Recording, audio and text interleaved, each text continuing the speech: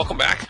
Today's lesson will be on how to clean up our Google Drives. Right now there's a whole bunch of files in there.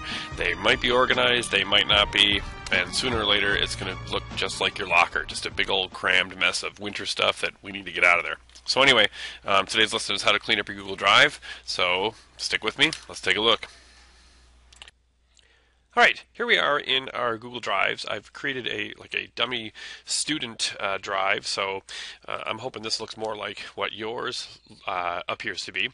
I, like you, have of course the team handouts folder, and when I open that up, that is where all my teachers have shared their handouts with me, so I can easily get information from them. But this is about the students today. So let's take a look at the organization. It is possible that your drive looks something like this, with maybe a folder up top there for math or science or social studies.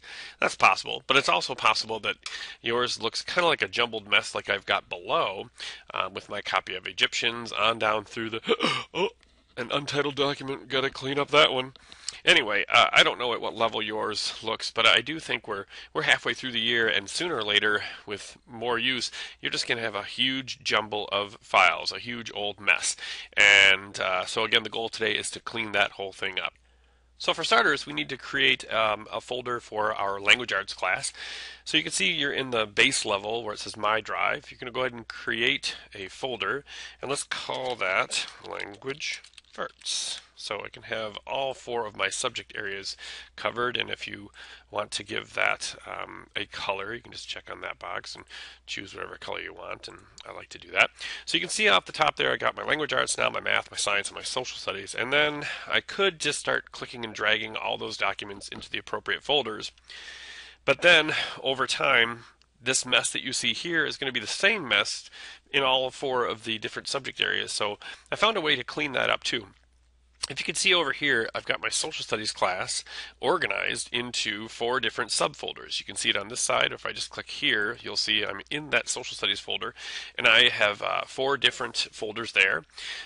Starting with the second one, I've got one for first trimester and one for second trimester. So any old assignments, I'm going to drag into those two folders. Then of course I've got my social studies assignments that are not yet turned in. We're going to call a folder that, so I know that these are assignments that I'm currently working on. And then of course up top I've got my shared folder, my turn-in folder that I've created with that teacher, so that you can turn things in that way and share that with your teacher. So I've done that for my social studies, I've done that for my science, and I've done that for my math, and I'm going to show you how to do that with your language arts. So we're going to click on our language arts folder, and we're going to go ahead and when we're in that folder, we're going to create a new folder that will be called, say, first trimester. We can do that simply. We'll go ahead and create a new folder called second trimester. This will be, of course, where you store, again, assignments that you that are behind you. But let's make a third folder so we know that we have language arts assignments not yet turned in.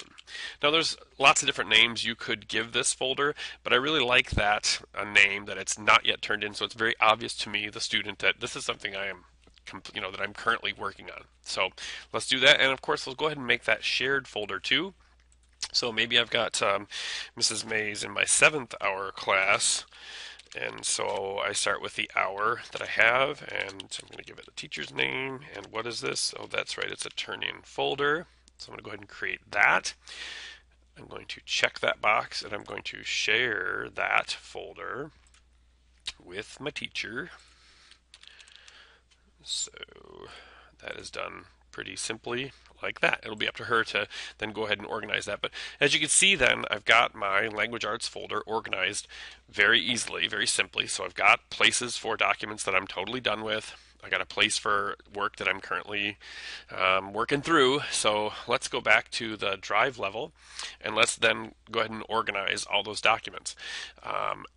a really neat, easy way to do that, I'm going to go ahead and open up, let's say, my social studies, and I can take, let's see, oops, Egyptians, that was really old, and Snack Shack, that was really old. I can check both of them, and I'm going to say, wow, those were both first trimester, so I can just drag those into there. Those are gone.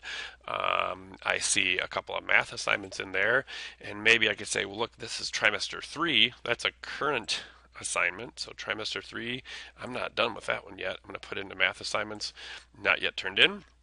And here's a trimester 2, so I'm going to go ahead and take that one and move it into trimester 2. And that's looking pretty good. I see I have at least 2 language arts assignments, and I think those are both current, so I'm going to drag both of those. Again, I'll check both boxes, and I'm going to put those into LA assignments not yet turned in. I'm looking pretty good there, except for that untitled document, and that is never acceptable. So what do? We just click on it, see what it is, kind of give some kind of an assessment. Oh yeah, I remember this, and go ahead and click on untitled and give it a name. There we go.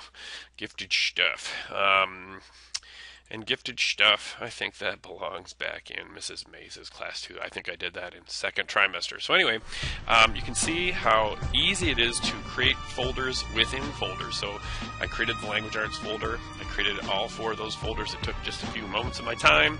And then just by clicking and dragging, I've got all of my assignments in different folders. Everything is nice and clean and easy to find, and I am going to be quite successful with this new mix. So that's about it. Thanks for checking in. Let's get this done, and let's be better students today. Pop back anytime.